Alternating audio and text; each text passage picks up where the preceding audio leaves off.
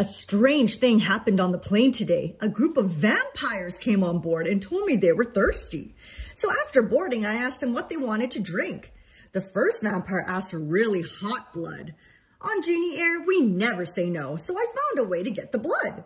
The second vampire asked for really cold blood, so I got that for her as well. But the third vampire just asked me for hot water. Super confused, I asked her, "Don't vampires only drink blood?" She takes out a used pad and says, "I'm making tea."